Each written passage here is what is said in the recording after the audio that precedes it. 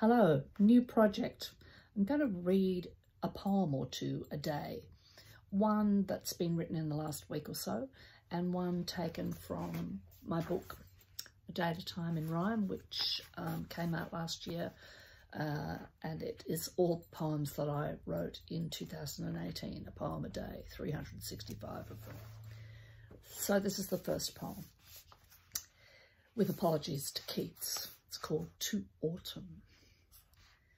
Season of what's missed and mellow lockdowns, close bosom friend to no one, unless you want to end up in jail, where we already are, kinda, sorta, jug.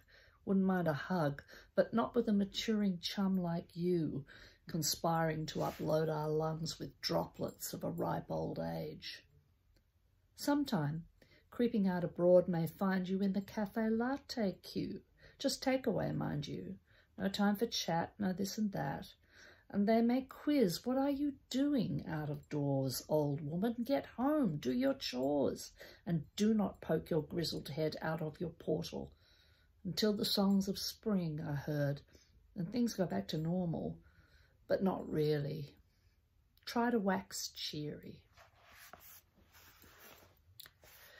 So that was now. This is then, April 28th, 2018, and it's called Skin Deep. Helen Mirren wakes to face the mirror.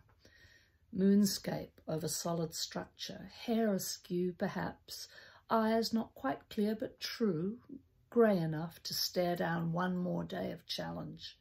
Purpose strong, a long life filled with intent, not content to settle.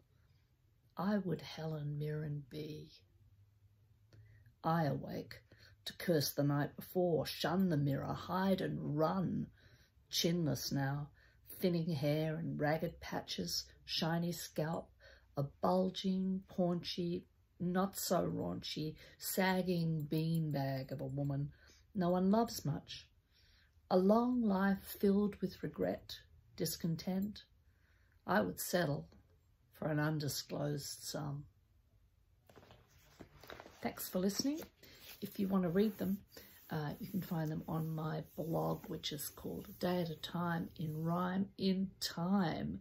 And you find it by Googling that or my name. See you next time.